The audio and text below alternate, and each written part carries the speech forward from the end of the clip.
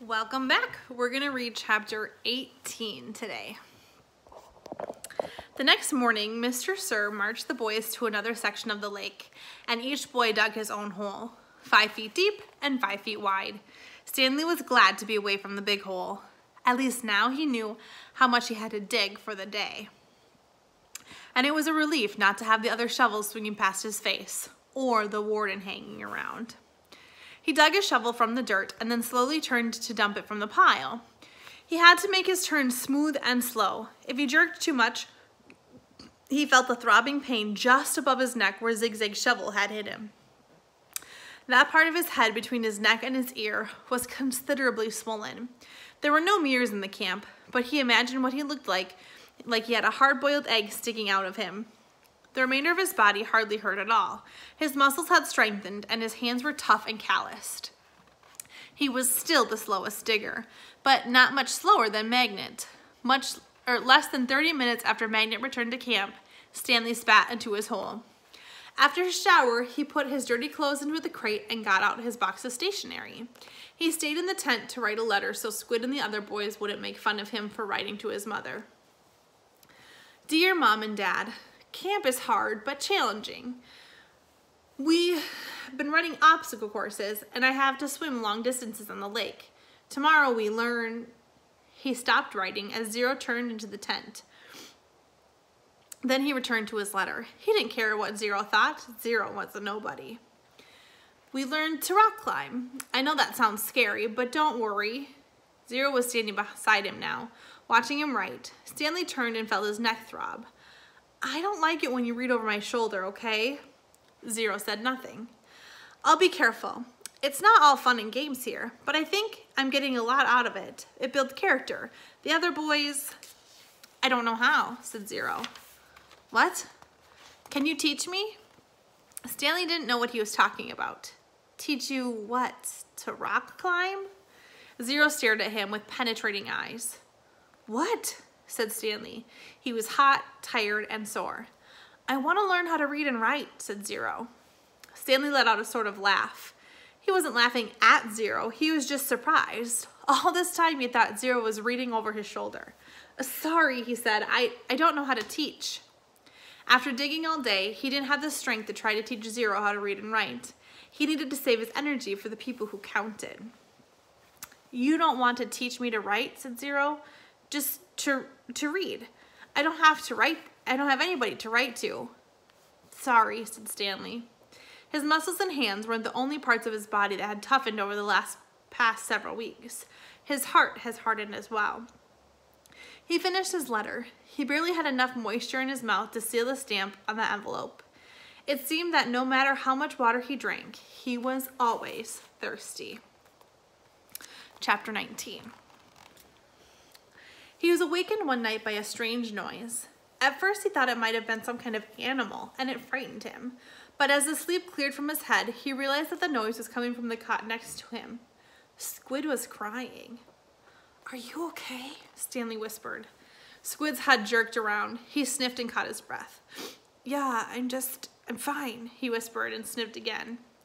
In the morning, Stanley asked Squid if he was feeling better. What are you, my mother? Asked Squid. Stanley raised and lowered one shoulder. I got allergies, okay? Said Squid. Okay, said Stanley. You open your mouth again and I'll break your jaw. Stanley kept his mouth shut most of the time.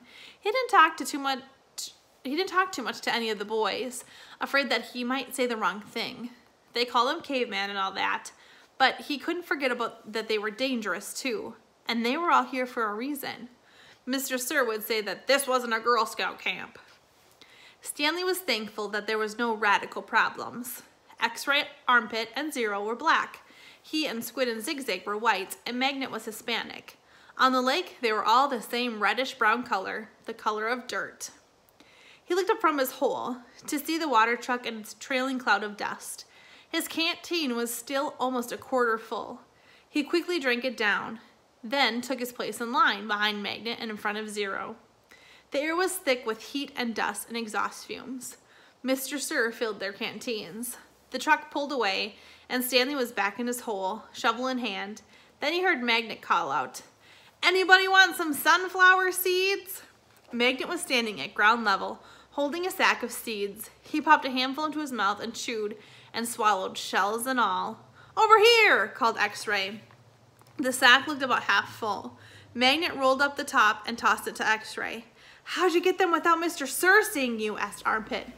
"I can't help it," Magnet said. He held up both hands, wriggling his fingers, and laughed. "My fingers are like magnets." The sack went from X-Ray to Armpit to Squid. "It's sure good to eat something that doesn't come from a can," said Armpit. Squid tossed the sack to Zigzag. Stanley knew it would come to him next. He didn't even want it. From the moment Magnet shouted, "Anybody want some sunflower seeds?" he knew there would be trouble. Mr. Sir was sure to come back. Anyway, the salted shells would only make him more thirsty. "Coming your way, caveman," said Zigzag. "Airmail and special delivery." It's unclear whether the seeds spilled before they got to Stanley or after he dropped the bag. It seemed to him that Zigzag hadn't rolled the top before throwing it, and this was the reason he didn't catch it. But it all happened very fast. One moment the sack was flying through the air. The next Stanley knew the sack was in his hole and the seeds spilled across the dirt. "Oh man," said Magnet. "Sorry," Stanley said as he tried to sweep the seeds back into the sack. "I don't want to eat dirt," said X-Ray. Stanley didn't know what to do. "The truck's coming back," shouted Zigzag.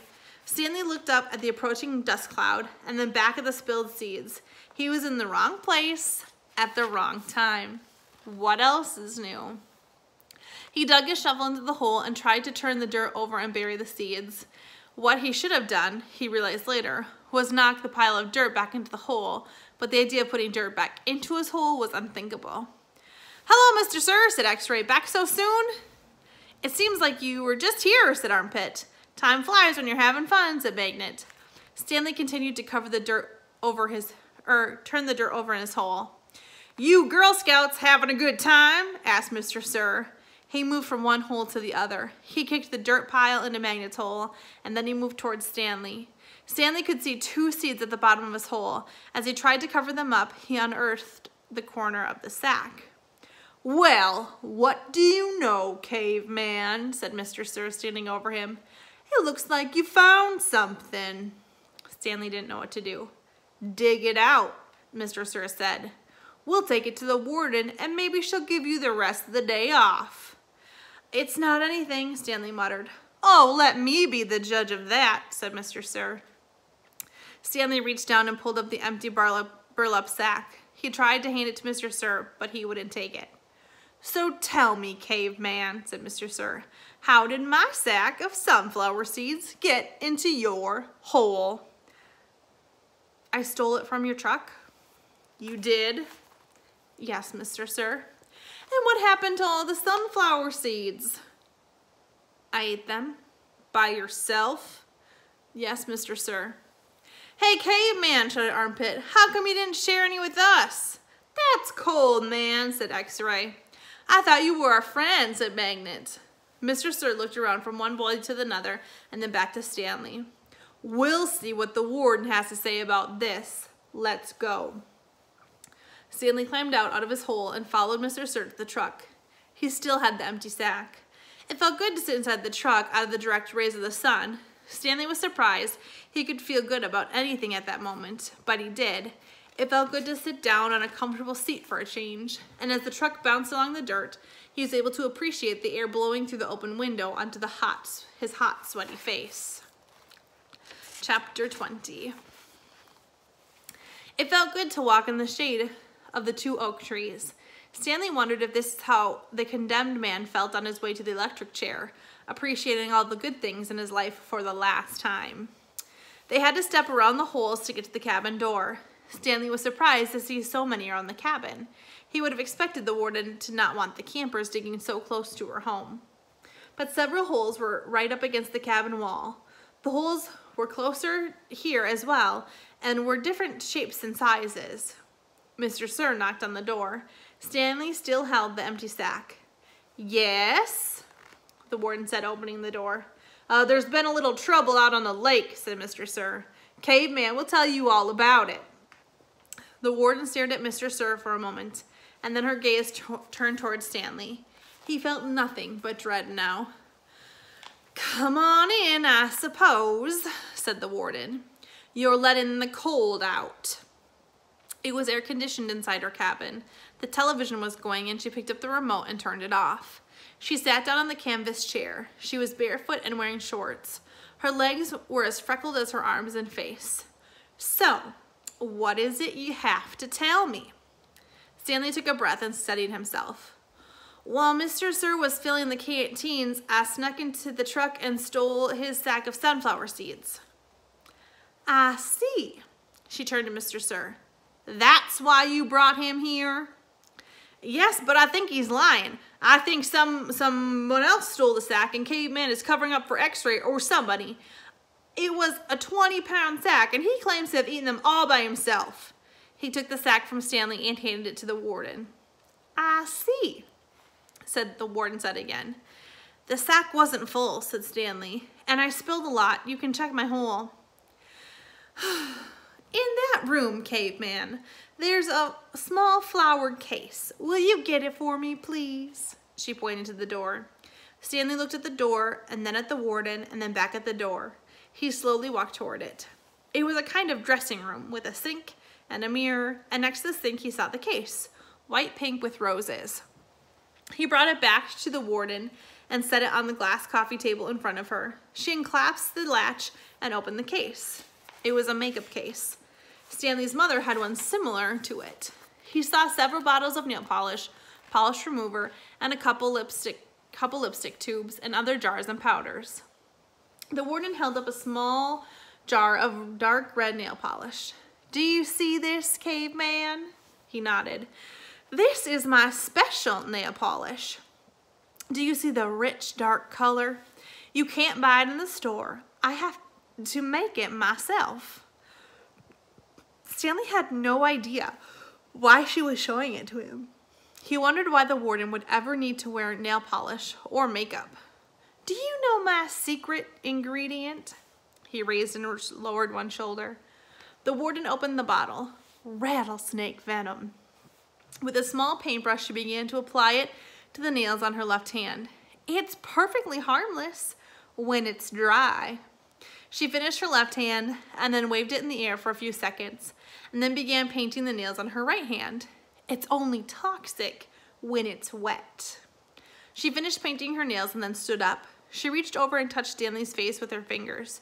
She ran her sharp, wet nails gently down his cheek. He felt his skin tingle. The nails on her pinky were just barely touched the wound behind his ear, and the sharp sting of pain caused him to jump back.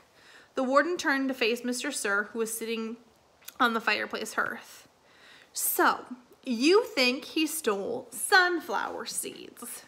No, he says he stole them, but I think it was... She stepped toward him and struck him across the face. Mr. Sir stared at her. He had 3 long red marks slanting across the side of his left side of his face. Stanley didn't know if the redness was caused by her nail polish or his blood. It took a moment for the venom to sink in, and suddenly Mr. Sir screamed and clutched his face with both hands. He let himself fall over, rolling off the hearth and onto the rug. The warden spoke softly. I don't especially care about your sunflower seeds, Mr. Sir moaned. If you must know, I liked it better when you smoked. For a second, Mr. Sir's pain seemed to recede.